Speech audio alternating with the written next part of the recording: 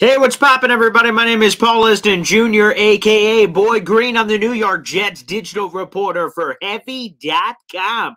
And we're streaming live here on a Wednesday night, as we do on this channel every other week.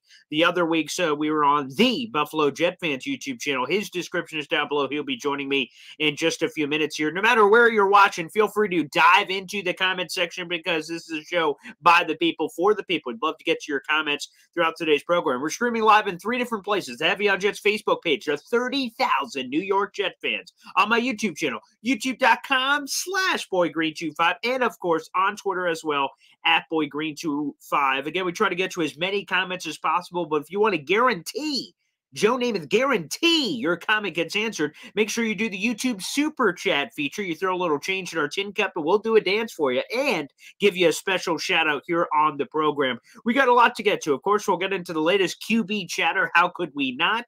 Also, we'll be diving into the latest with Mekhi Becton, which could be juicy, and how big of an important piece he is to the puzzle for what the Jets could possibly be next season. We'll get into that as well. And Jets players, whether former or current, on the recruiting trail to bring new talent to the gosh darn New York Jets, baby. I mean, it's spectacular. It's a lot of fun, and I'm looking forward to getting into all of that with each and every one of you.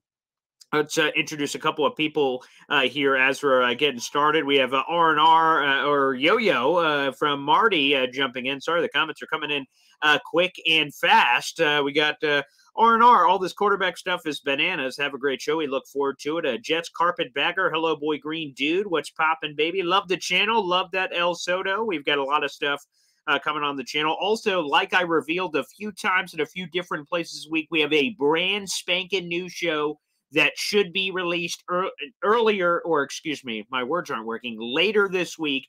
A brand new show on the channel. Guys, stay tuned. This is exciting.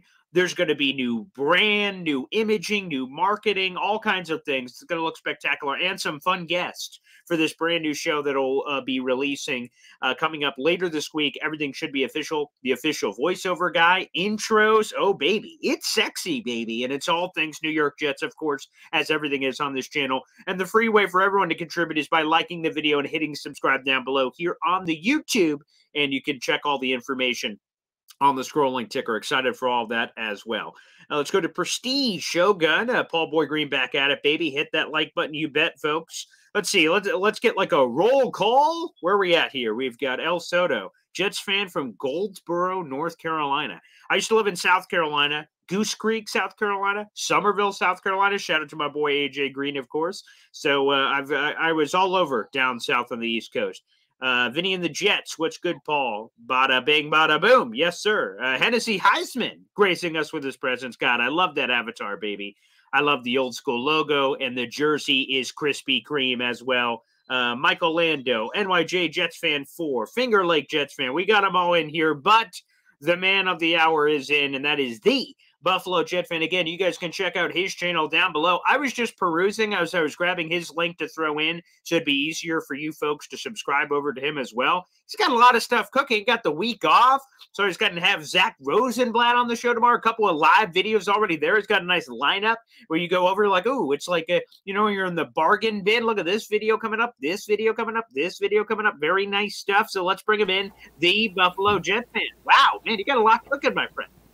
Yeah, man. Week off from the day job, so talking to some famous people, but none better than you, Paul Boy Green. None better than you. Yeah.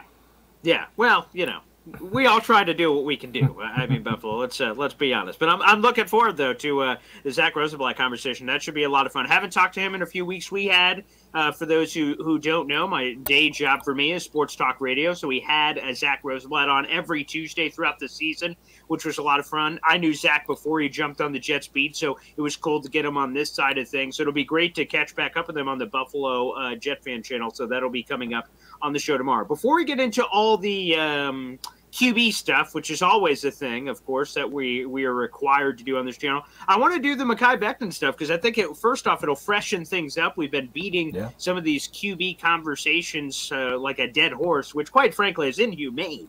So let's try to do what we can to dive into some other spheres. And I'm going to throw the first one up here on the big board, and this is Mekhi Becton giving us a check And before I even do that, I'll just say in general that, we don't get many updates on the players outside of whatever they volunteer of their own information. There's no OTAs, no mini camp, no nothing going on right now. The players are working out of their own volition. So it's kind of cool when we get a few updates here. And we'll go to the first one. Here's Mekhi Becton. We're throwing this on the big screen. This is, again, at Big Ticket 73, giving us a little snapshot here of what he's currently looking like. Slim Shady as far as I'm concerned. And look at that. Y'all work out today. Your boy looking real swolly-oly. I know. So, wow, man, what are your initial thoughts here of old Mekhi Becton looking all slim? I mean, he feels like, again, I don't know if there's a player that has a bigger impact outside of quarterback with how this season could go if a healthy Mekhi Becton returns to the table, what this could possibly mean for the Jets. I mean, he's looking nice, perhaps the nicest he's ever looked, quite frankly. Yeah, so it's interesting. I told myself at the beginning of this offseason that I'm going to try to not to do the, like, Mekhi Becton, how does he look, how much does he weigh? I'm not going to get too I'm just going to wait till I see on the field. I did see that picture, and I was like, just when I thought I was out, pull me back in, right? So right. You took the words right out of my mouth. Mekhi Becton, besides quarterback, Mekhi Becton is the single biggest wild card on this Jets roster, because even if they spend the 13th overall pick on a tackle, which I think they still should do almost, if they don't trade pick 13 for Rodgers or whatever, you got to think that's pretty much inked in for offensive tackle, I would hope. But the offensive tackle they take at 13 is not going to have, unless Peter Skoronski falls, and maybe even if he does, I don't think they're going to have the ceiling that Mekhi Becton does. Now, ceiling is only as important. You got to be on the field, right? It's like with Zach Wilson. Like, of course. Ceiling, there's only so much you could talk about ceiling. But unlike Zach Wilson or some other guys where you talk about that, the ceiling was evident. The dude was mauling people as a rookie. So the Jets can't go into this season planning for Mekhi Becton to be a starter, obviously, but he's a wild card, man. If he can even just regain his form as a rookie on the right side or the left side, he's a huge difference maker for this Jets offensive line. I think you put it right there, that from a Jets perspective, team building, roster construction perspective, I don't think you got to hope for the best, assume the worst. You got to assume that Mekhi Becton doesn't even exist, really. And I don't mean any insult or slight to Mekhi. I'm saying this guy's played somewhere in the ballpark of 48 snaps over the last 2 calendar years. That's just the facts. That's what everything it says from a numbers perspective.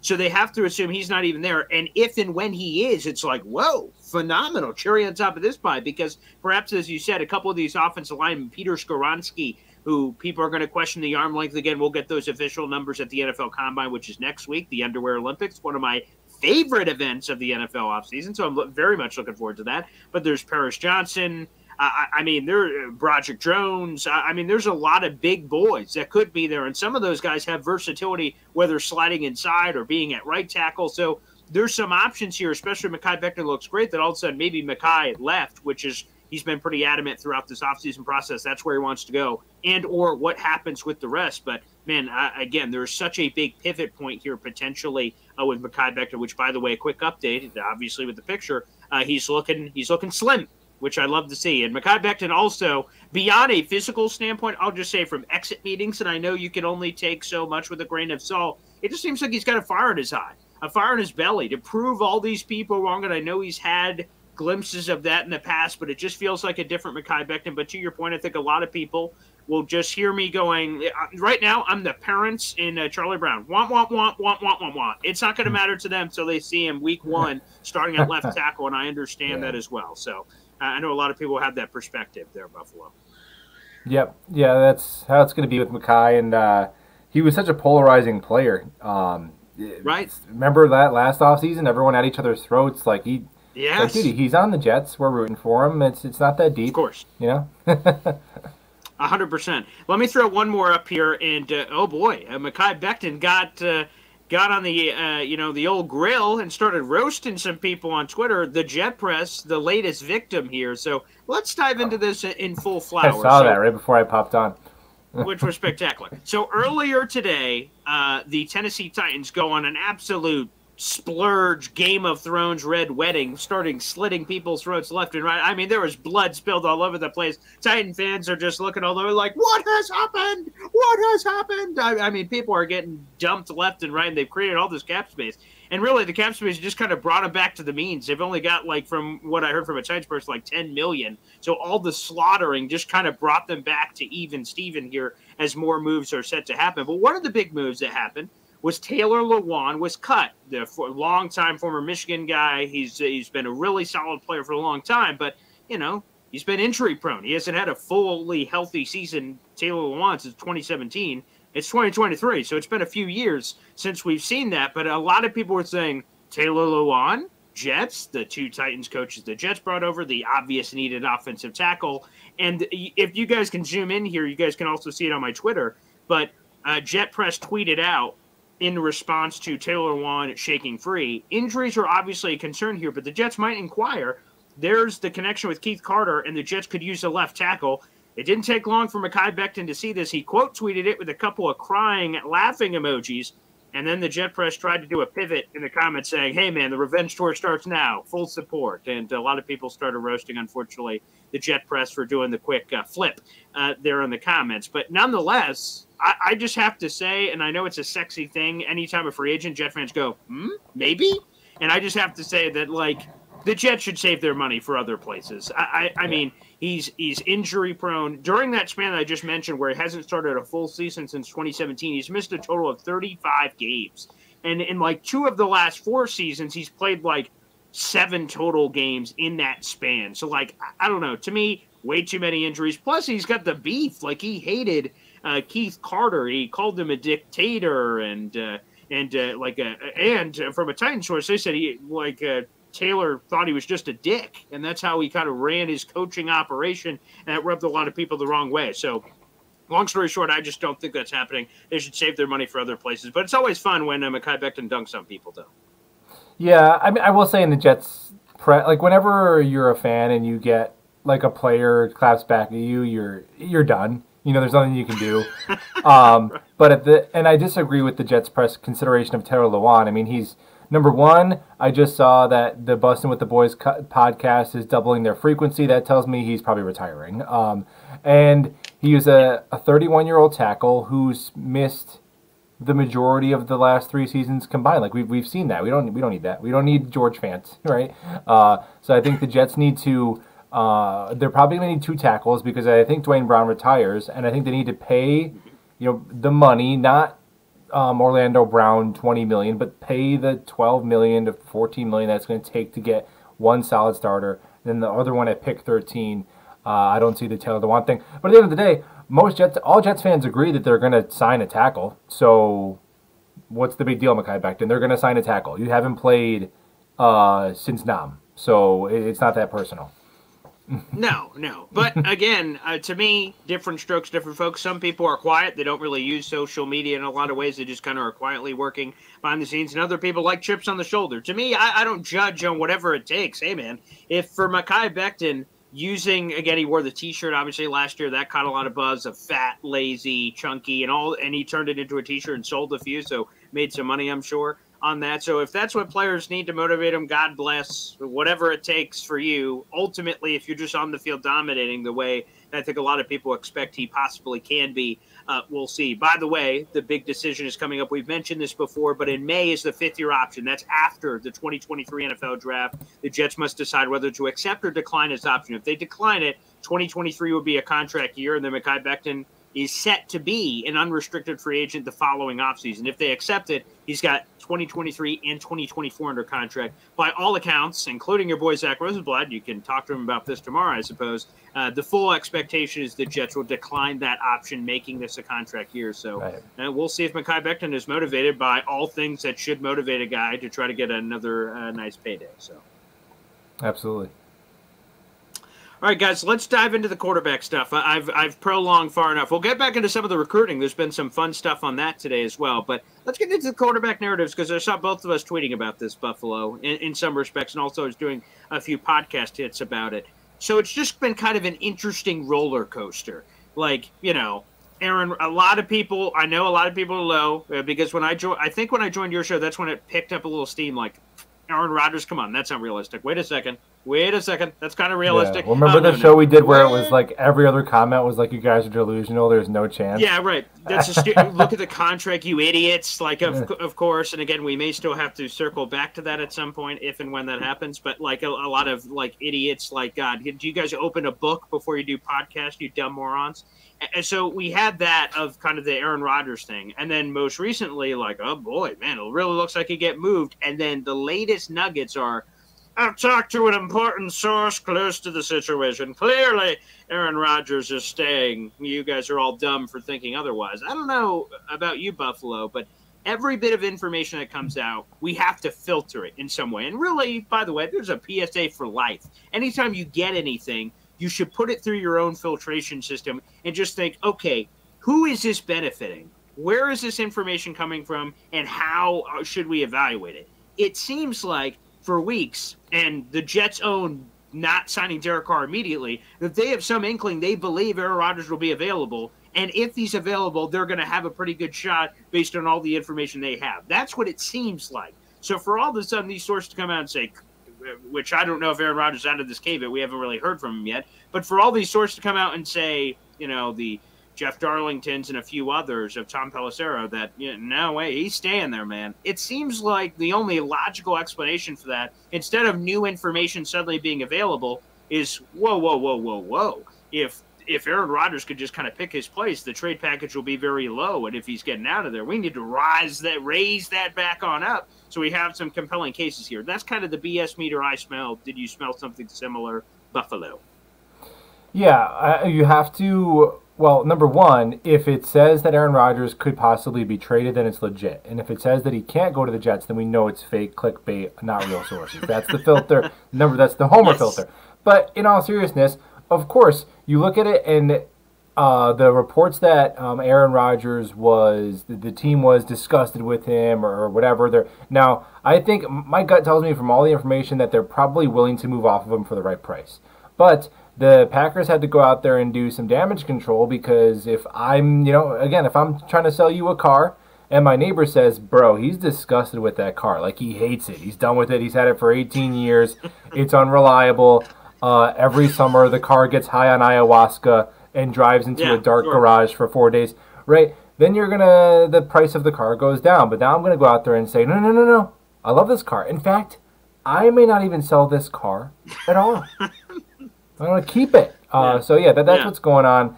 That's what's going on there. And I'm not saying that the people reporting on it are lying. That's the information that they're getting. They're just reporting on what they're getting.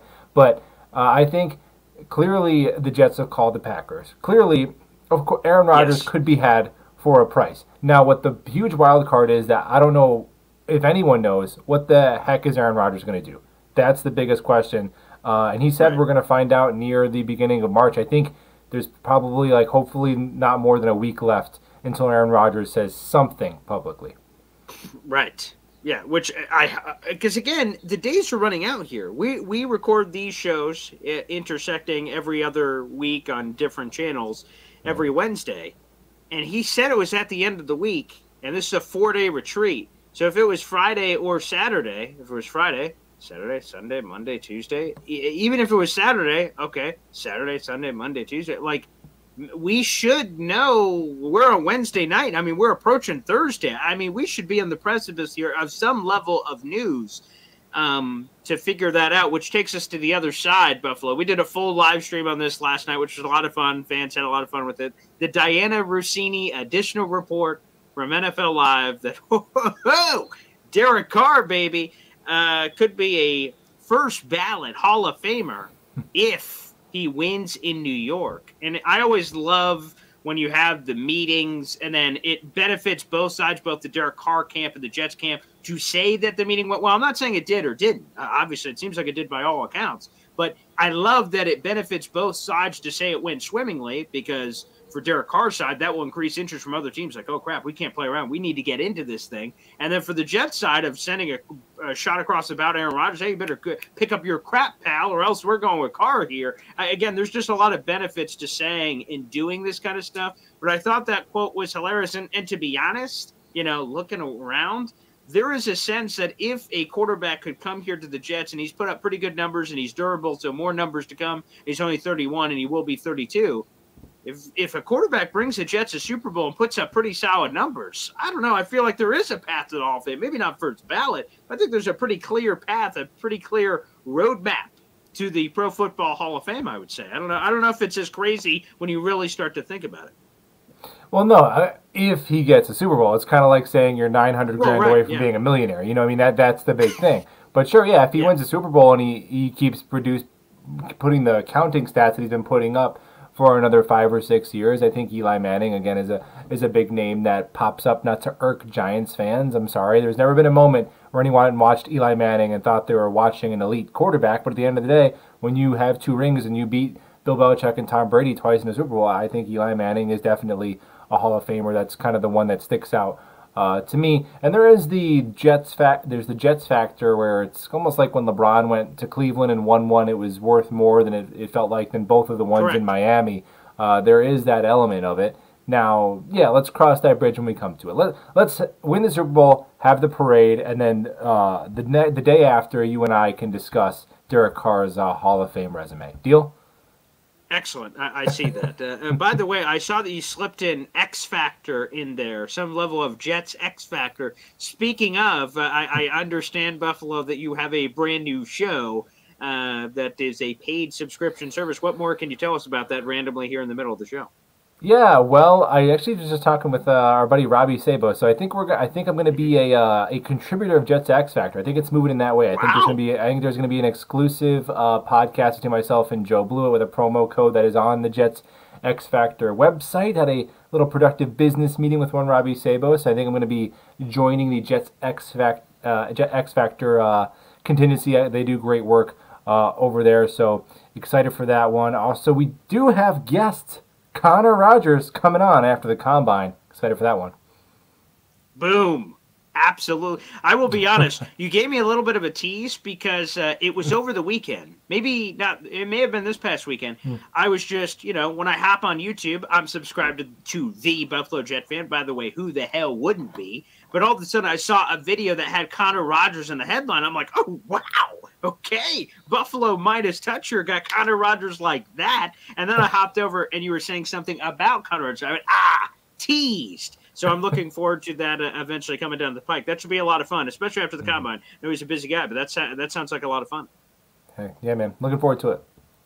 All right, excellent. Just had to work that in there. You worked in Jets X Factor, that kind of terminology into your lingo. How could you tease me with that strawberry that I couldn't, of course, sink my teeth into that, which, by the way, should be spectacular. I am looking forward to all that. And, by the way, looking forward to the Combine, which, by the way, everybody is coming up next week. Feel free, no matter where you're watching, everybody, show your support both for the Buffalo Jet Fan, which, again, his YouTube channel description is down below in the bio of this YouTube video. Also, get your questions in. Start piling them in. We'll be working to those here in just a couple of minutes after I get through one more topic item here with, again, the Buffalo Jet Fan, and that is the player recruiting element. In Buffalo, you don't have to agree with every guy, and I said that earlier when I did the video on John Franklin Myers. So earlier today, among the mass exodus of Tennessee Titans land was John Franklin Myers trying to recruit Robert Woods to the New York Jets. Now, the interesting factoid about, first off, that may seem random to you. They were teammates back in 2018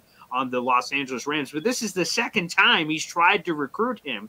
And I wrote a piece about it. I thought it was kind of funny because a year ago in March, when he was floated around in trade rumors, he was pounding the table saying, Jets, we got to go get this guy openly on social media. Once again, now he's like, Robert Woods? And he's trying to do it again. So regardless of how you feel about Robert Woods specifically, how do you feel in general that we are getting a glutton of players that are both current, John Franklin Myers, Sauce Gardner, DJ Reed, and others that are openly campaigning for guys to either be traded or signed here, which feels palpable? That's kind of cool. And even former players. LaDainian Tomlinson came out and absolutely pounded the table on NFL Network and NFL Total Access for Derek Carr to come here. I shared one of the graphics earlier, shared the video a couple nights ago. And it's cool, for me anyway, that all these former players, current players, and everybody are trying to do whatever they can to bring talent to this team. In a general sense, Buffalo, how do you feel about all these current and former players doing it? It feels more present than really ever before that I can remember, quite frankly.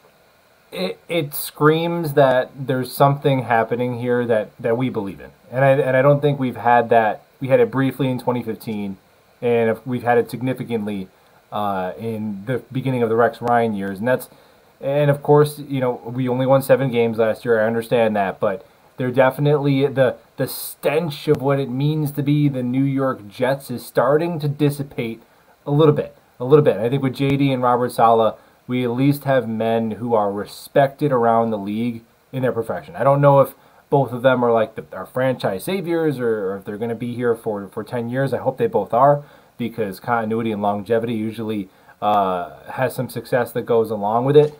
But come on, if we can't tell the difference between Joe Douglas and Robert Saleh compared to Adam Gase, Mike McCagnon, Todd Bowles, John Idzik, I mean, we're definitely in the best shape we've been in a decade. You could feel it. They are not embarrassed to be Jets. Part of that is the young guys. We don't care. All the scars that we wear, Sauce Gardner, Garrett Wilson, that means nothing to them. They know that they were on a team that had a really good defense that started the season strong, and they collapsed. And now they got to come back stronger.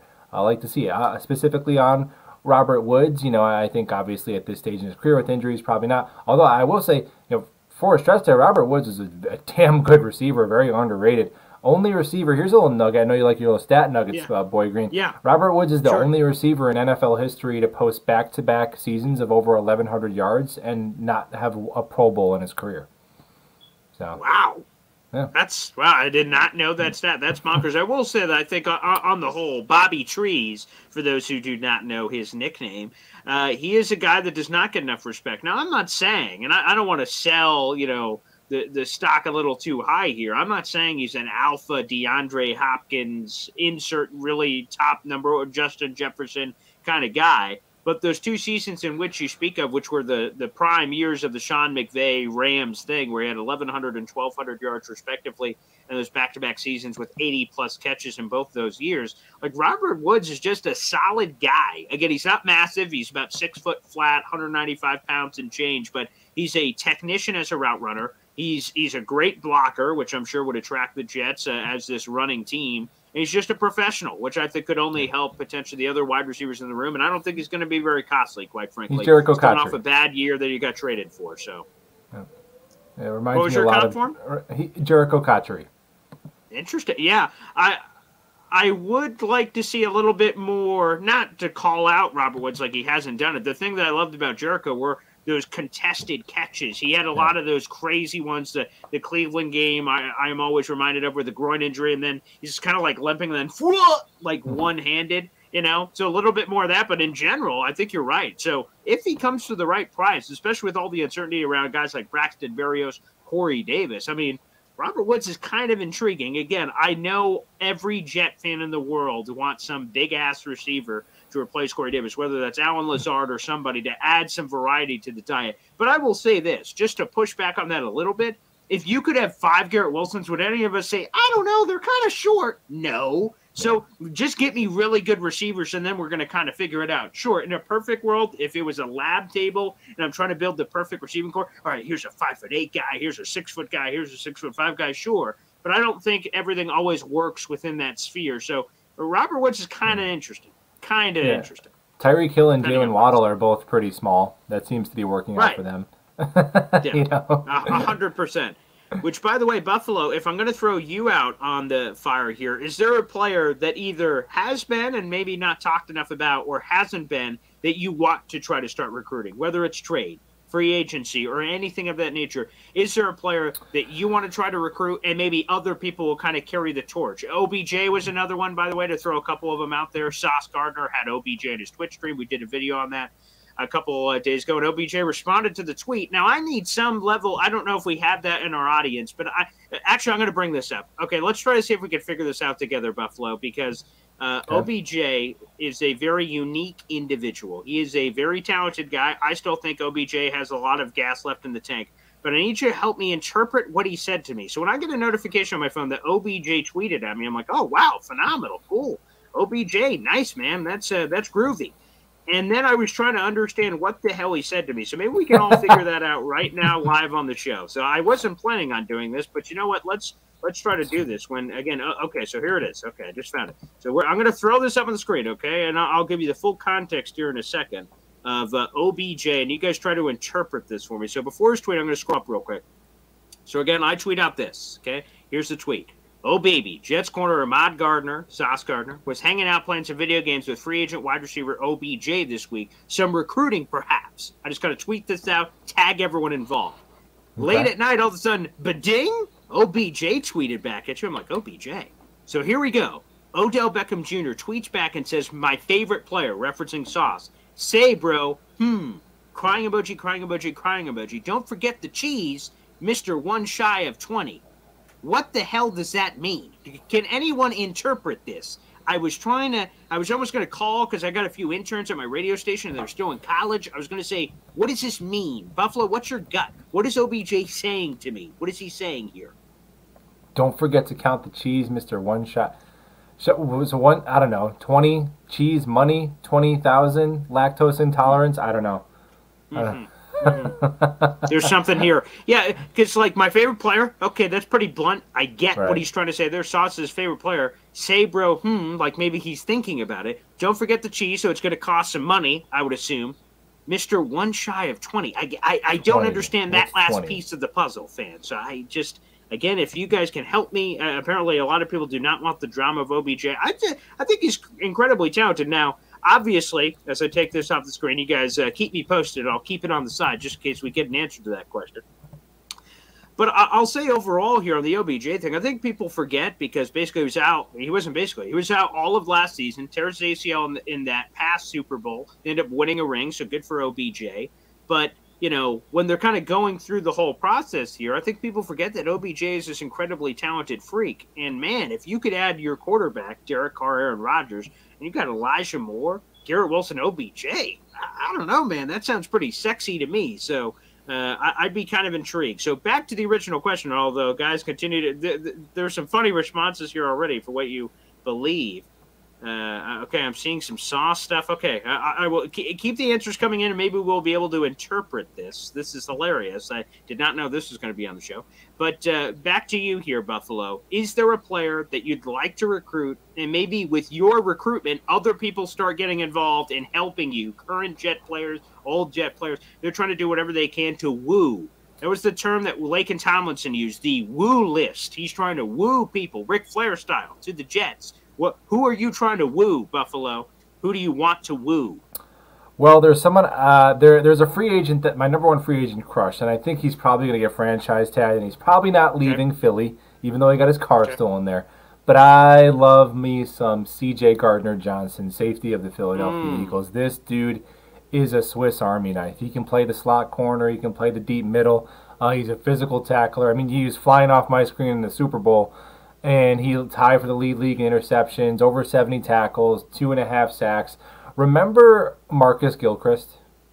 Of course. How could you forget Marcus Gilchrist? Imagine Marcus Gilchrist on just steroids, right? Because he was kind of like a slot corner, free safety kind of guy. Marcus Gilchrist is absolutely on steroids. That's C.J. Gardner-Johnson. He would immediately, if you stuck in next to Jordan Whitehead, the Jets would have the best secondary in football. Now, it's a dreamy scenario. Number one, he probably gets tagged. Number two, do the Jets have it in the cards to get a quarterback, fix an offensive line, and make C.J. Gardner-Johnson one of the top 3 highest paid safeties in the NFL? Probably not, but that would be, if I had a free agent big board for the Jets, he would have to be number one. I love him. Yeah, he is a big. I know Joe Caporoso. It has him as his number one guy as part of their Badlands War Room tier. I've not joined that tier. I've been on the edge. How could I not? I should probably do it, I guess. But it's all full. All the spots are filled up. Yeah, I know. I'm gonna have to either put in a word, kind of elbow, wink, slide my blank envelope across the table. That's I just have to say on a random note. I know not everyone is on the Badlands thing. That they've created such a demand with their paid podcast. The only way you can listen or really contribute in any way to anything they're doing is paid. and that they've created a waiting list of people to hand them piles of money. Only if I could one day get settled. Again, they do an amazing job, and I've made that very clear with what they've been able to do. But I just got to say, yeah, it's just kind of a salute. They're a like, machine, wow, man. It's incredible. 100%. And so, and I know you guys are jumping into Patreon now. I feel like I have to too, but I have to like beat you guys. Like I have to go one ahead. OnlyFans is next. That's I've been telling you guys a big show, a big reveal's coming later this week. OnlyFans, it's coming. Everything you didn't want to see. I may have a feature where you pay me money to just not show anything. Please, for the love of everything, here is money. Every super chat you get, you put more clothes on. A winter coat, just more. Yeah, thanks, Boy Green. Yeah, that may be a feature. So TBD, details on that. Didn't mean to reveal that tonight, but hey, you know what? Sometimes things happen here on the show. This is the late night show, you know? That's right. It's Boy Green and Buffalo After Dark. And again, why we're not paying a subscription service, or you people are right now, is beyond any of us. But let's get to this YouTube Super Chat coming in, which, by the way, we always appreciate. Thank you so much, brother. And this name change, I know he has a different name than this, but DFF1234. Throwing $2 in our tin cup. Thank you so much, baby. That revs the engine, that's for sure. 1 to 100 chance we get Rodgers. Of course, he's referencing Green Bay Packers quarterback Aaron Rodgers. I'm going to say this, and this is my gut, and I won't say this is sourced, but I will use the term informed opinion.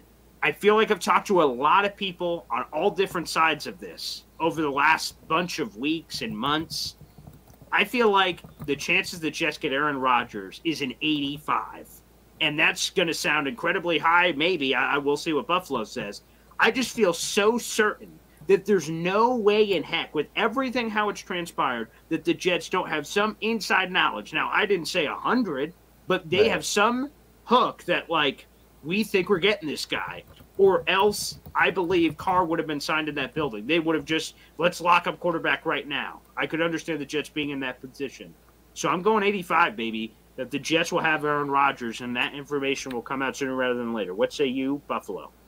Man, not as confident. So I'll say I think that there is a 65, a 2/3 chance that he's playing elsewhere. I think there's a 65% chance he's moved. I don't think he's playing in Green Bay. If he is moved, I think there's an 80% chance that it's to the Jets. So, you have to do whatever formula that we learned in whatever 10th grade to find the exact percentage. But so between 60, lower, a little bit better than a 50-50 shot. I'd say that. A little bit better than a 50-50 shot, which is a lot higher than I thought it was a month ago. So I think that Aaron Rodgers is the most likely name to be the Jets quarterback. I know I'm in the minority on that. I know we both are. I think Derek Carr, the fact that it seems crazy on its face to say that a guy who's literally in a dark room is more of a chance than a guy who was visited at our facility and we told him you can be a Hall of Famer and had a sandwich and was in the bathroom for 6 minutes, and all the other people on Jets Twitter who were spying and gave us all this information. I think I felt this way for a few weeks. I think it's Aaron Rodgers, man. I think they're deadlocked on him. I think they've talked to Green Bay, and I think they're just waiting on word from Aaron. I think you're right, too. And by the way, I will just say additionally on all this stuff, and I'm seeing people are all over here with their percentages on Aaron Rodgers. There's some on Derek Carr. I'm seeing some on others. I don't know. I just have a gut feeling. I mean, ultimately, we'll see what happens sooner rather than later here. But DFF1234, thank you so much for the super chat. We will see. But I don't know, man. Color me intrigued. I think all these interpretations, by the way, the OBJ thing are hilarious. So you guys keep those coming in as well. That is funny. All right, let's see. Again, I don't even really want to throw this up on the big screen. People, I've seen a few of these. If Derek Carr's so good, why was he cut? Again, the Raiders just did a horrible job of managing everything. The contract extension to put that guarantee on February 15th, I don't know what they were thinking by putting this in, and really all of those. So I don't think that is a referendum on Derek Carr sucking or not sucking. I just think that's a referendum on the Raiders bungling things as they normally do. Anything different than that, Buffalo? Well, no, and we've seen parting of ways and relationships run their course with great quarterbacks. We were talking about Aaron Rodgers might be leaving. Well, does he suck? Yeah. No. Tom Brady and Bill Belichick ran its course. Brady goes and wins a ring. Andy Reid is in Philadelphia forever, in 5 conference championships.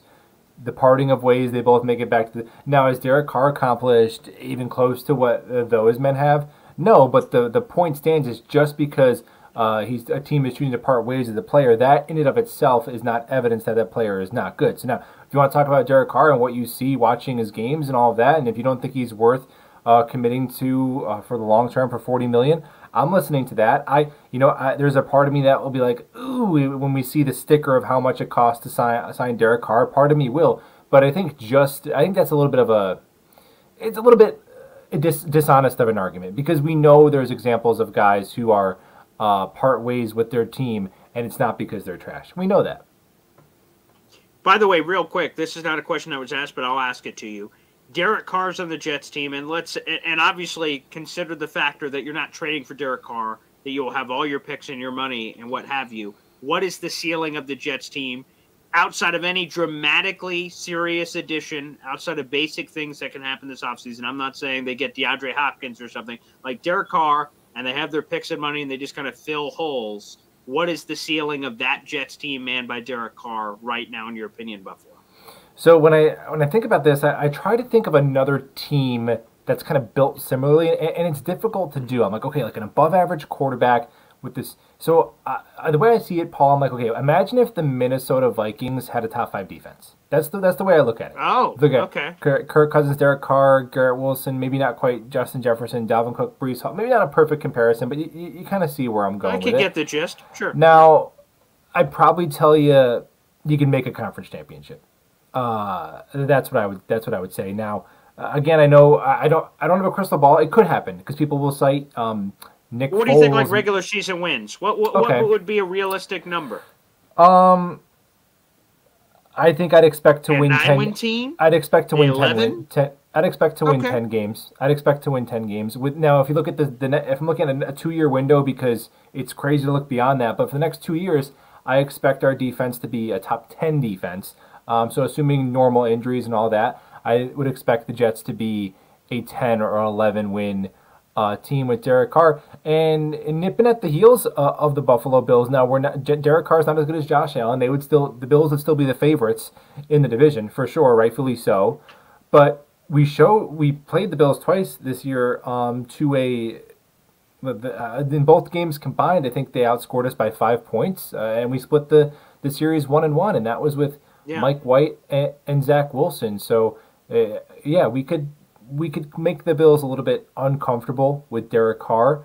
But again, of the last 20 Super Bowls, like 17 of them have been won by Hall of Famers. It just is what it is.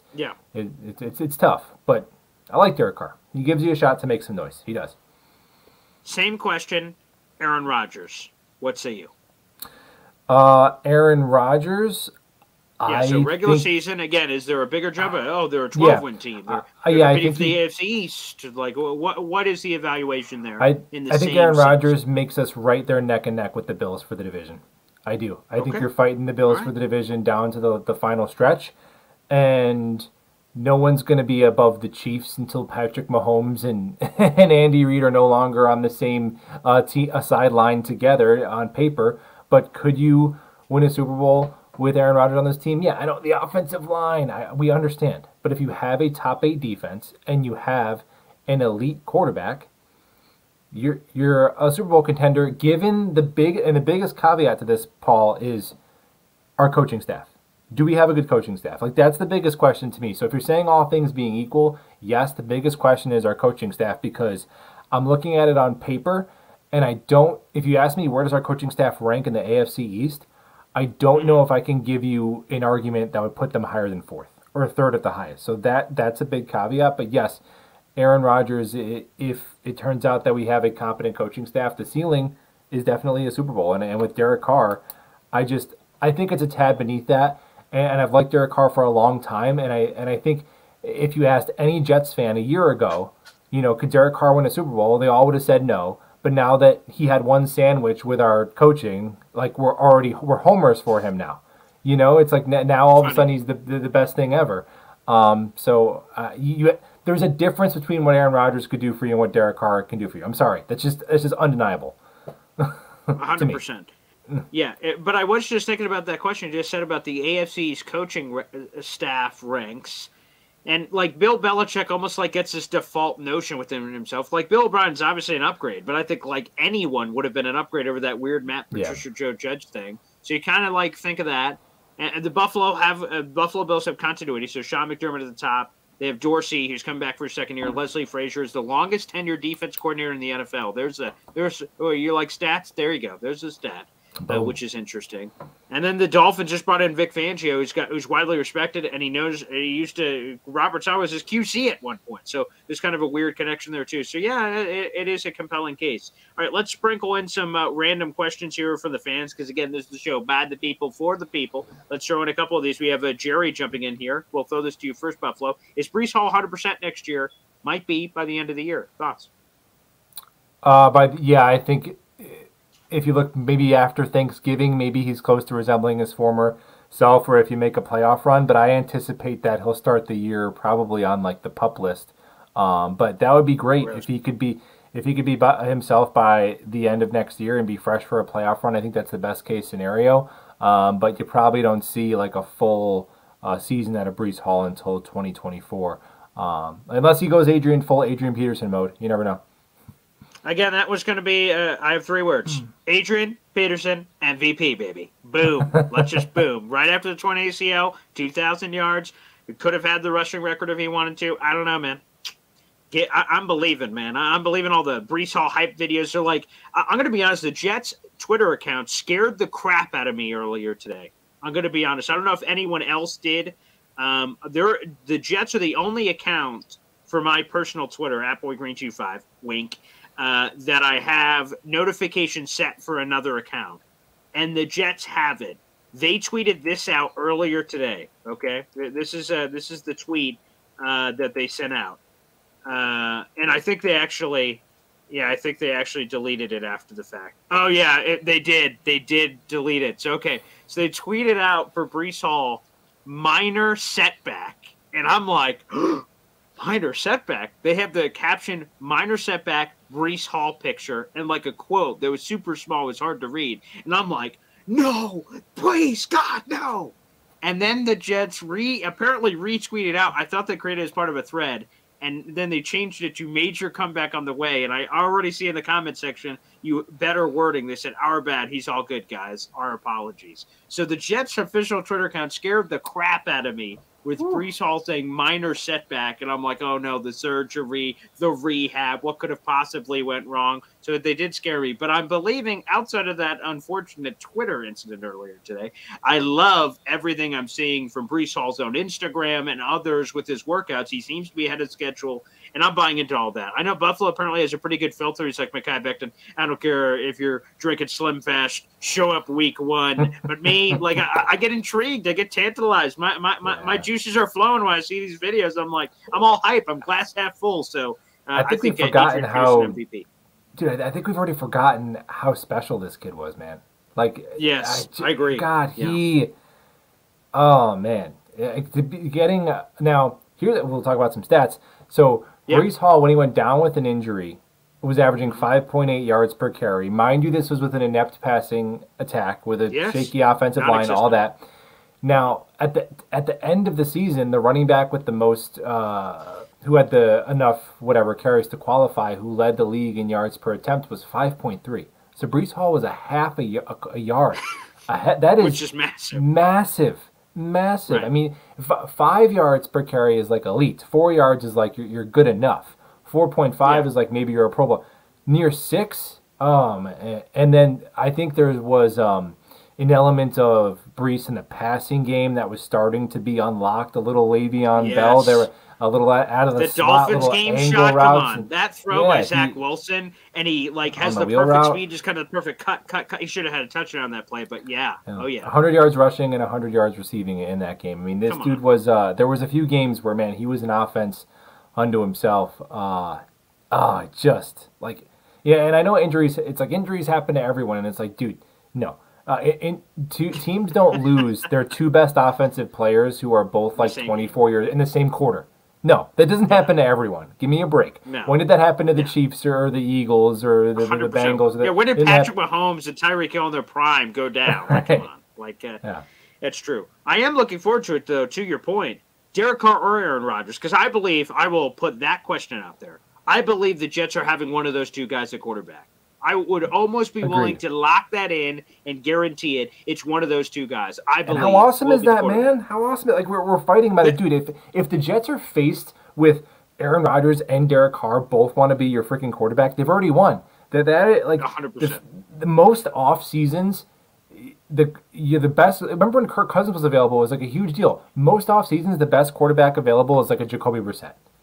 I mean, the fact that now it sucks we missed out on Zach, but the timing of we hit an off season of where it's really damn good quarterback mobility, and I think that the Aaron Rodgers out there has dimmed the light on Derek Carr. Where if Aaron Rodgers was totally going to play in Green Bay and Derek Carr was the only option, we would be salivating and chomping at the bit and be all over Derek Carr. So it could be a lot worse, man. If one of those two guys is our quarterback, I'm going to be stoked. And I'm glad that you brought that up, Buffalo, because I was thinking about that on the way home. I remember vividly years where, all right, quarterback time, and you look at free agents, and to your point, it's Brian Hoyer, Jacoby Brissett, or draft. And the fact of the matter that the Jets have, I don't know, Aaron Rodgers, Derek Carr, we're like throwing rocks at each other. Like, I'm just like, damn, man, we get let's just say we get Derek Carr, who we both obviously agree is a lower level than Aaron Rodgers. What is Breece Hall going to do with Derek Carr, who we're not going to have to think about? Is he going to complete this pass? How many points are we scoring today? I mean, those are the advanced questions that a lot of other franchise in the NFL fans just take for granted. Of course, we're scoring points today. We're like, are we getting a first down today? I mean, we've unfortunately had those conversations over the last decade. So, I mean, I am giddy. What does that yellow line mean? What happens if you get to the yellow line, Boy Green? Do you win? Do we break it? Yeah, touchdown. No touchdown. 90 more yards. Oh, I see. I'm so sorry. It's an excellent point. We'll go rapid fire here through a bunch of these, try to get to as much of them as possible. We normally go about an hour here on the live stream. Chris K. the Fifth, loyal supporter of the show. What direction do you guys think we're headed in regard to our safeties? Do we settle for serviceable? Do we try to lock in the most elite secondary in the NFL? Nice to get you guys live. Thank you for that, Chris. And again, every Wednesday at about 9 o'clock. Again, there will be some exceptions. Like next week, we'll kind of see what happens. I have an exciting opportunity I can't really talk about yet, but that will be known in the month of March, why I may be absent. But more on that later. Again, I have all these teases. I can't help myself. But to your question, first off, Zach Rosenblatt came out and said it's unlikely, and we mentioned this to Buffalo a few weeks ago, but I feel like every time it's devastating news again because, Buffalo might have short-term memory loss, so we may forget. But LaMarcus Joyner is, again, unlikely to return, according to Zach Rosenblatt. So, again, another Decker like, oh, no, I forgot that had happened. So he's unlikely to come back. And Zach Rosenblatt also listed Jordan Whitehead as a potential cap casualty. So, again, the Jets are going to, once they pick the quarterback, to take a quick detour to come back, whether it's Derek Carr or Aaron Rodgers, the cap hit is going to be extremely small for this year, and money will be pushed back. But nonetheless, they will have to make business decisions. Is Corey Davis cut? Is Carl Lawson cut? Is Jordan Whitehead cut? Connor McGovern does come back. Do they go cheap there? Like the Jets are going to have to make these decisions at money because, again, they haven't had to pay a quarterback. And I tried to look this up, by the way, the highest cap number they've had to pay a quarterback in a long time. And, man, it's been forever since they've had to deal with the first world problem of the rest of the NFL of actually having to pay a quarterback money because it's always been rookies or cheap-ass veterans. So they have to learn how to be an NFL organization. So that will kind of feed into this question a little bit. But to me, my gut is it's a mix of both, which may seem like a cop-out. I think they will try to do their CJ dive, Jesse Bates dive, Von Bell maybe on a lower scale dive, and then pair that with whether it ends up being Whitehead or maybe a safety on day 2 or early day 3. Like, I think they kind of go in the middle.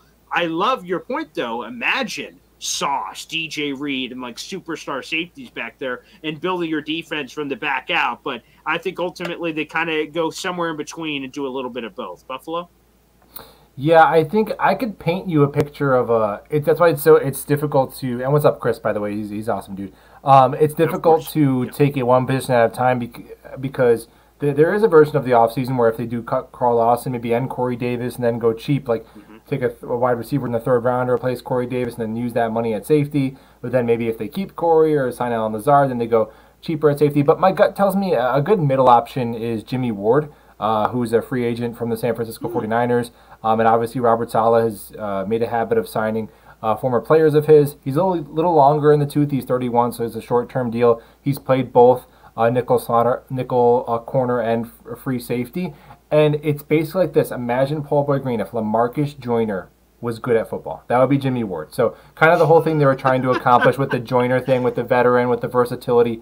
Jimmy Ward would accomplish that. All jokes aside, Joyner did have a better season than I thought he would. Remember, didn't he have like two picks in one game? So, and he stayed healthy for the most part. So, but obviously that's the number one starting position that I think would need an upgrade. So I think if you maybe if you sign Jimmy Ward and then you take a safety in the mid rounds. Another guy I'm really high on, Tony Adams. I think that undrafted free agent, freak athlete. Yeah. And there's little snippets of there on film. It's not much, but man, it looks really good. So you obviously you can't bank on that, but he's a guy where if you sign Jimmy Ward for a year and you have Adams backing him up, I think Ashton Davis is probably just a backup and a special teamer at this point in his career. But yeah, Jimmy Ward's a name to keep an eye on. By the way, speaking of safeties, I remember when we solved it in the same draft, Jamal Adams, Marcus May back-to-back. The first time in Jets franchise history that they went position to position like that, safety is their first two picks. I remember when we solved that position a couple years ago. That was fun. Those were good times. Yeah. Well, there was a couple of years where like that was the only part of the team that was like keeping us in games or worth a damn. Man, it's tough. We maybe you should have taken Patrick Mahomes, but it's all right. Hey, Christian Hackenberg, man. Remember. That's right. That will forever kill me, by the way. I'm looking forward to that. Ben Ross, Boyd Green, and Buffalo are the most fun Jets content creators. Yeah, we don't claim to be the smartest or the most insightful or really anything, quite frankly. But if you throw fun in there, I think that's somewhat serviceable. I will say. Agreed. We have a good time. Yeah, that's for sure. I guess we'll just kind of wrap up with this. Again, any final questions? I'm trying to filter back through because, again, I kind of got lost in the comments section. That happens every once in a while. So if you guys have any final ones, I will sprinkle those in before we release Buffalo to the Hounds. By the way, Buffalo, while I'm trying to see if there's any final questions, I want to circle back to your X Factor thing because that's big news that on top of your podcast you may become a contributor. So first off, that must be just a great sign. So you're like, okay, I'm going to do a podcast. And immediately, once the podcast is off the ground, actually, I've just been promoted to the assistant to the regional manager. For that to happen immediately, that's just got to be a great sign. It was pretty cool. And if you guys will indulge me, it was like it was a pretty wild moment because this week was the 1 year anniversary of my YouTube thing. And I definitely started 1 year? Yeah. So wow. I never thought it would be like I thought it would just be I'd have my own little corner, like maybe one day get to 1,000 subscribers, just talk to Jets fans. So I never thought it would be a thing where I'm like, man, like someone's willing to like pay me money. It's not a lot of money, by the way. Like it's gas money, but still, like the fact that someone's willing to do that, like just to talk about my favorite team, is freaking awesome. And obviously, it wouldn't be possible with a lot of the people that are hanging out in the chat. So lots of looking forward to this upcoming year. I'm going to try to like not live and die with every game as much because I know that there's like a low threshold for that, but maybe I should make videos like 24 hours after a loss or something. But I appreciate you guys ride with me through like the whole fire Jeff Ulbrichts and all that. I'm trying to be more steady. Trying. Yeah.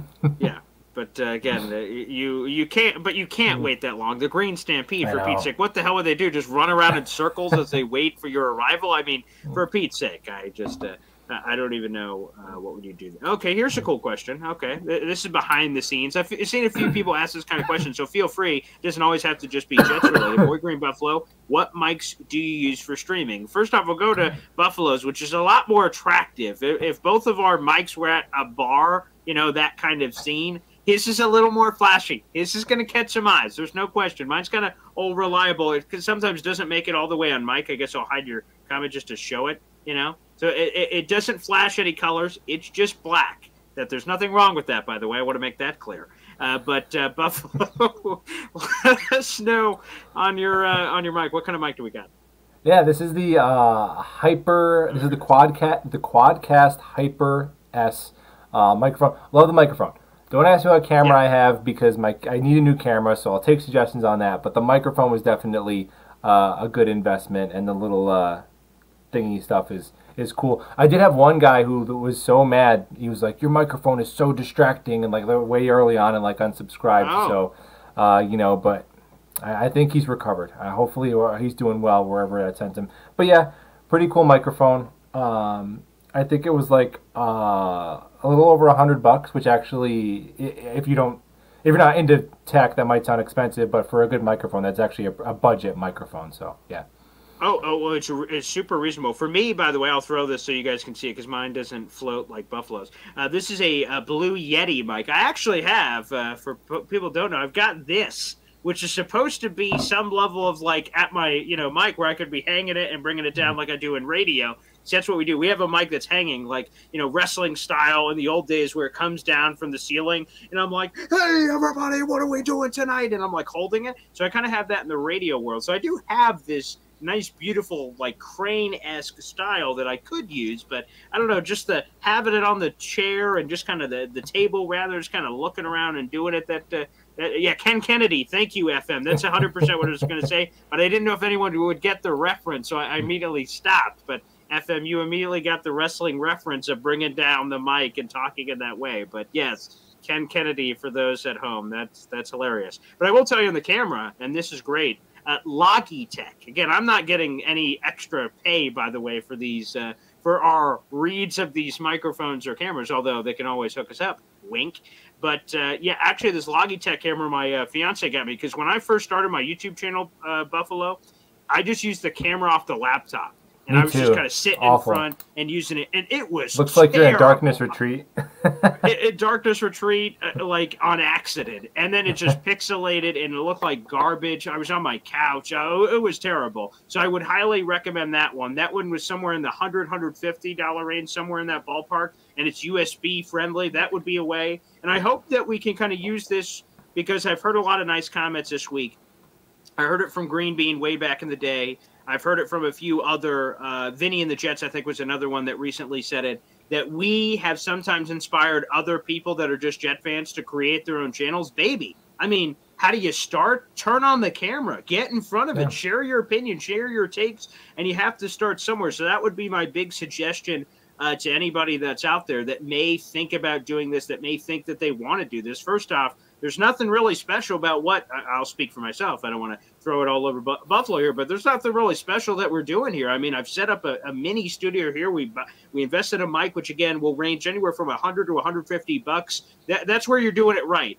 Again, you kind of get what you pay for. You can sometimes get good deals, but somewhere in the $100 to $150 range is what you should be spending on your mic. And then camera, same sort of ballpark, depending on what you could get. Again, the USB one works out great for me and gives me a good quality. But yeah, guys, you can all do whatever you want to do. Open up a YouTube channel. I always thought it was too late. I wait and look at Buffalo, who said he's only been doing his for the near 1 year anniversary. I started in the 2020 year. Horrible choice, by the way, in the Adam Gase year, but that's neither here nor there. Yeah, I started right before the draft class, so I had it made in the shade, man. I had 4 draft picks to talk about.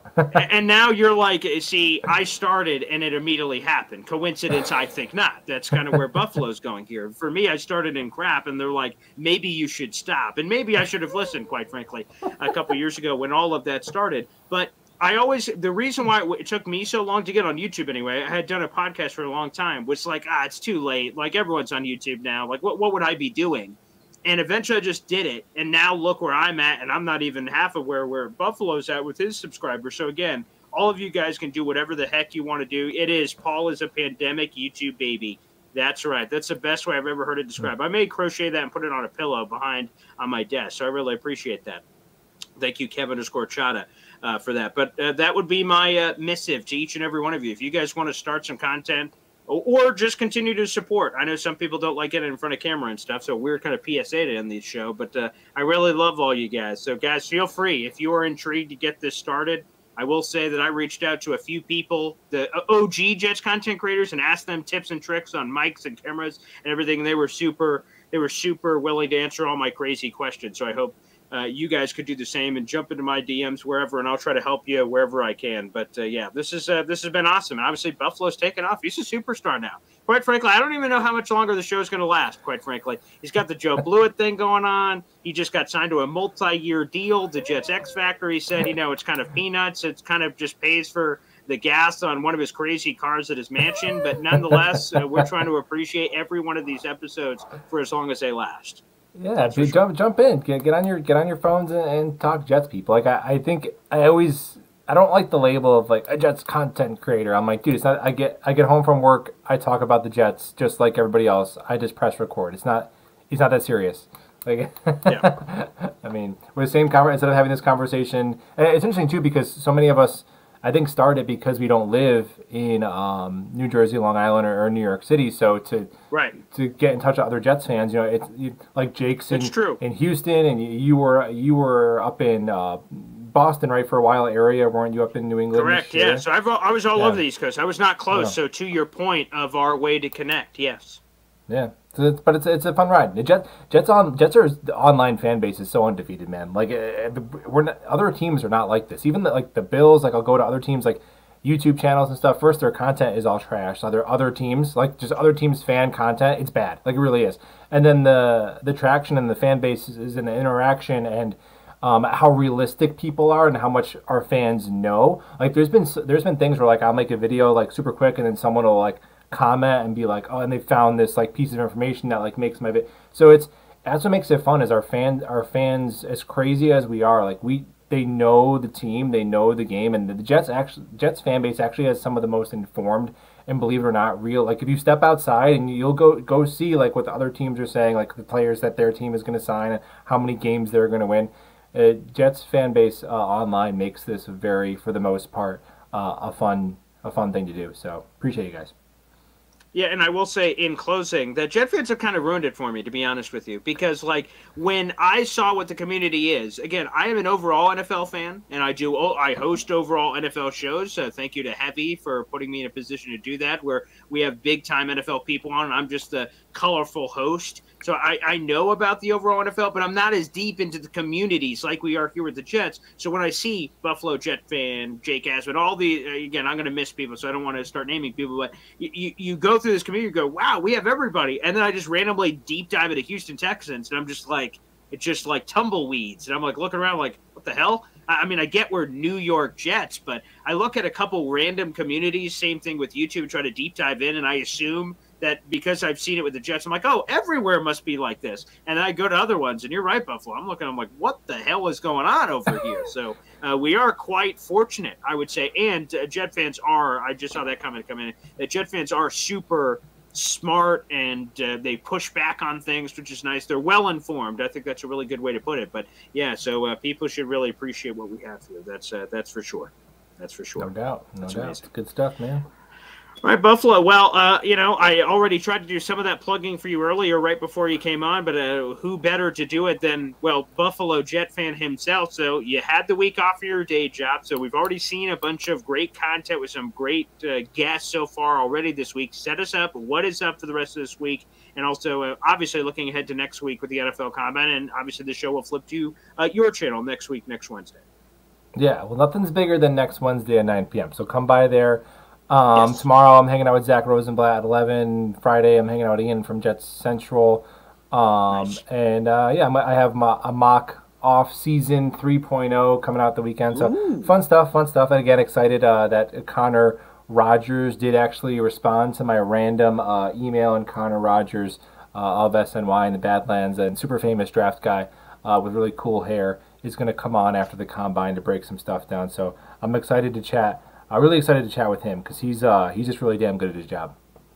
100%. He's a handsome devil too. Like yes. I saw there was a comment earlier. I think I threw it up on the screen that most Jets content creators wear something. You have the beanie, I have the hat. Connor Rogers doesn't have to contain that beast. I mean, he's got that Johnny Bravo. Again, if I had that kind of lettuce, I would have never worn a hat. But unfortunately, I just kind of got like a mop up top here that is completely unattractive. So I've been trying to hide it my entire life. Connor Rogers, though, he's got a beautiful set of lettuce up there that he can kind of throw around, which is really nice. So looking forward to that. Well, Buffalo, another fun show. Thanks to all the fans for tuning in. That was awesome. Again, Buffalo's YouTube channel is down below. He's getting closer and closer to that 10K mark, which is unbelievable after just a year. Look at this young Jets prodigy here. Like, for Pete's sake. So show your support, like the videos, hit subscribe, and we'll see you next time. Thanks for tuning in, everybody. We'll see you.